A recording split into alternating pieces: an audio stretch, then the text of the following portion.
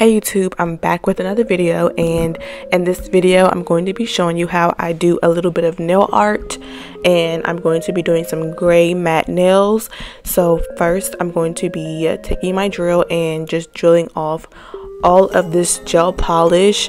This is a set that I did on my channel, so if you want to check it out, it'll be the video posted right before this one.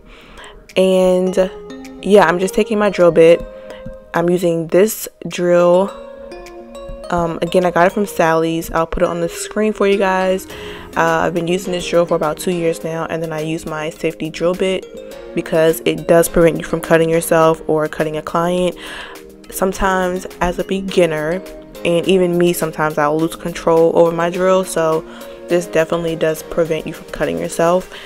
But yeah, I'm going to be taking this and just getting rid of all that color, so that way you won't be able to see it when I do my the gray polish. And since I did a fill-in on these nails about a few days ago, I don't have to do a fill-in or really any prepping for this set because it was just done not too long ago. So yeah, this will be a really simple tutorial because all I'm doing pretty much is just a color change, and I'm going to be doing some nail art. Now, a little disclaimer, I cannot draw to save my life, so this was definitely something new for me, but I just wanted to give it a try. I normally don't ever do any kind of nail art, so this was something really different for me.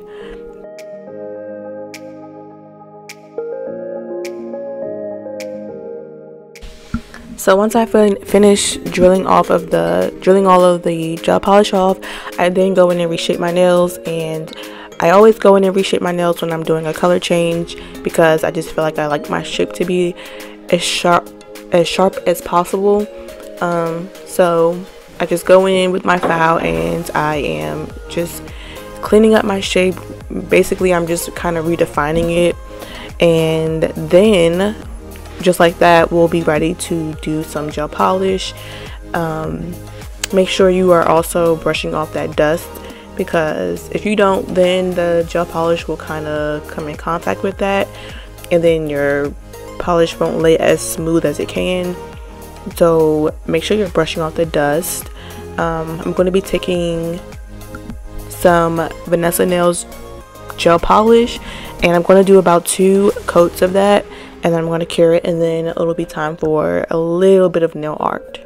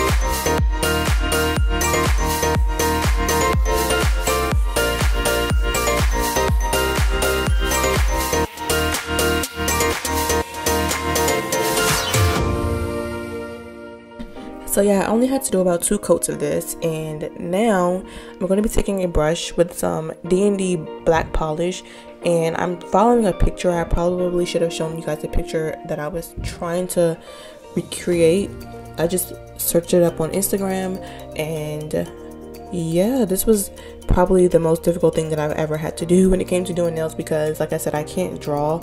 It's like really difficult for me.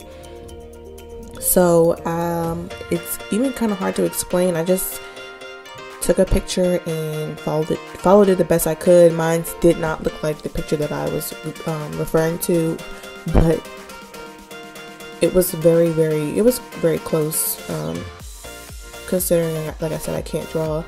But I'll let you guys just watch this, and we're pretty much going to be finished. I'm going to finish this off with a matte top coat, and then that's it. Something that's really simple. This did not take me long at all. The part that took me the longest was the nail art, and I think it came out really cute. I never did matte gray before. I don't even really do gray nails at all, so this was really interesting, but I really ended up liking it. Also, I want to say that in between, like while I was doing this snake, I did cure it so that way I wouldn't smudge it or wouldn't mess up or anything. So I cured it as I was doing it, just so that I wouldn't, like, because if I would have smudged it across the nail, like especially with it being a black color, that would have not been good. So just a reminder to make sure you're curing it every now and then, so you don't hit it or so it doesn't smudge, because it will be like, I would have been probably extremely mad. So yeah, I'm going to finish it with a matte top coat, and then we're going to be finished. So I guess I'll say thank you for watching my video. This is really quick. I feel like I'm forgetting something, but I don't know. Leave me some comments. Let me know what you think. Are you good at nail art? Are you not good at nail art? Let me know. And I'll see you guys in my next video.